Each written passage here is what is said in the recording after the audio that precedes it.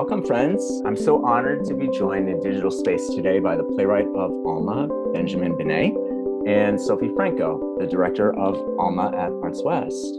Thank you. Thank you. This production is the Seattle premiere of the play in its current form, but the play itself and Ben both have a history in the Pacific Northwest. Yeah, totally. I'll begin by saying that I decided to pick up playwriting as a professional endeavor while living in the Pacific Northwest. This was back in 2013, and I had done theater all through high school and had trained as a theater artist in undergrad, but still hadn't really committed to what path I wanted to take. I knew I belonged in the theater. I just didn't know in what capacity yet.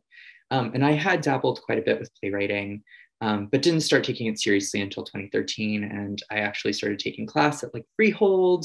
I met my incredible mentor, Rebecca Torino-Collinsworth, who runs a writers group called Parley, which was really influential, and where I began writing sort of the first iteration of what would become Alma was in that writers group. And that was back in, I want to say 2015-ish. It was leading up to the election. And then in 2016, I had my first opportunity to write full time at the Playwright Center in Minnesota. And post-election, I couldn't think about working on anything else other than this story about this mother and this daughter. And the play used to be pretty sprawling and have multiple locations and multiple characters. But over the course of continuing to hone in on the work, I really decided that I had always wanted to write a play that took place in real time and in a domestic space like a living room. It was a form that I had seen quite often, and I'd heard it was really difficult to write a play that way. So I thought it would be a really fun challenge, especially with these two characters that I had grown so fond of in the previous iterations of the play that I had worked on. And since then, the play also was workshopped as part of Theater Battery's season in Kent. So I got to see a version of the play there and continue to develop it. And since then, it's had its world premiere at Center Theater Group in Los Angeles earlier this year. Congratulations. It's an extraordinary play, and I'm so glad that we're able to do it in Seattle. As with all the work that we do at Arts West, Alma, I would say, has a kind of startling contemporary relevance, but also in some ways, it's a beautiful story about a mother and daughter. And I think that it operates on both of those levels in such a gorgeous way. Franco, would you tell us a little bit about what happens in the play? No spoilers. Sure. To me, the play is very much about this mother and daughter who come from very different worldviews and experiences. And they're so similar. They're both really stubborn. And they both love each other so much and are trying to protect one another from this world outside of the living room that is so aggressive and violent.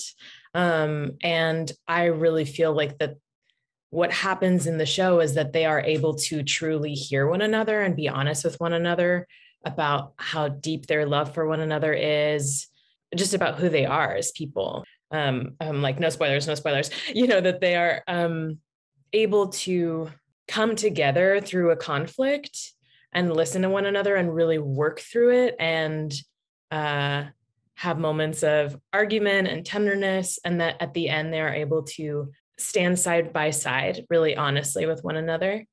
Yeah, that I think for me is really what the show is about. I don't think there were any spoilers there. No, none that I heard.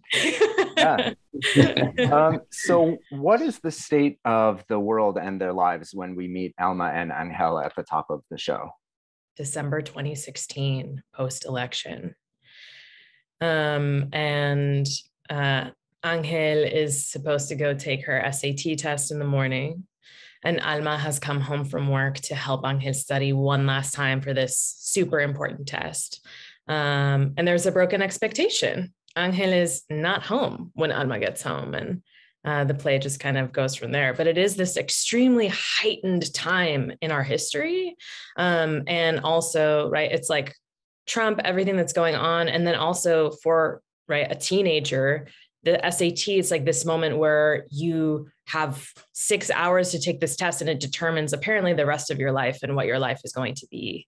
And something for me that really felt familiar was with my own experience with my parents who are immigrants and how they have a certain idea of like what it means to come here, be successful, the way to set your children up for success. And that only looks one way.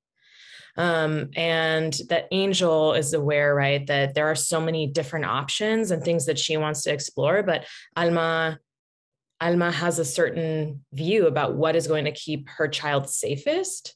And, you know, there are a lot of conversations around that.